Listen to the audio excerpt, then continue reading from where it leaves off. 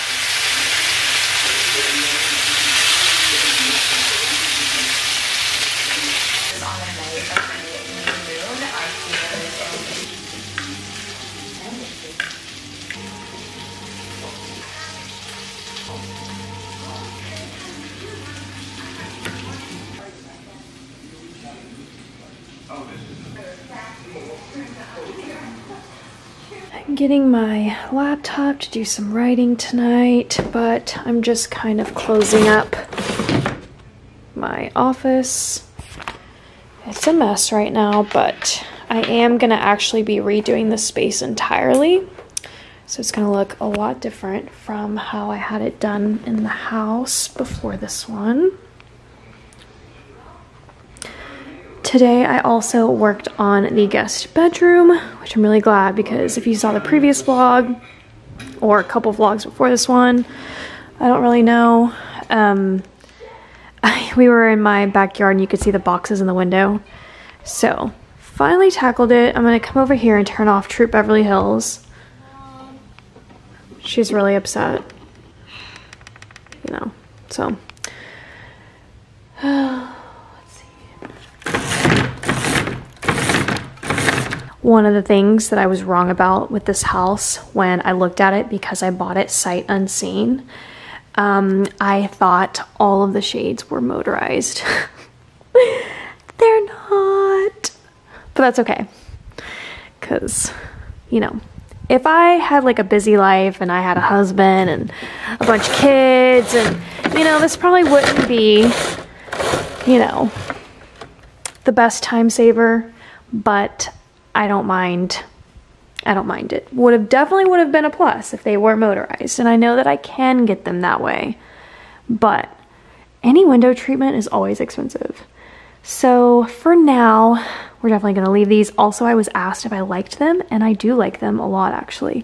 So, I mean, just like in terms of the look, I think is like what the person was asking. I actually, I responded to her comment, and in that comment I said that I actually was thinking about removing the blinds off of the last house. I had somebody like come quote plantation shutters. The quote was ridiculous in my opinion, so I was like, no. And then I contemplated no blinds, but anyways. So this is actually perfect. This I think is paint, so that's unfortunate. And I'm watching some movie on Netflix with Kevin Hart, which I love anything that Kevin Hart is in because he is just absolutely hilarious. So, and I love anything that's kind of like spy or, you know, like FBI type stuff. So I think that's what this is kind of about. I think that he's like mistaken for like an assassin or something. I don't really know, but it seems pretty hilarious. So anyways, got my stuff, and you can see that I changed my laptop pad back to black. I don't know why you can still see the smudges. I don't know how to get those off, but this whole thing is like clean, so I really don't know.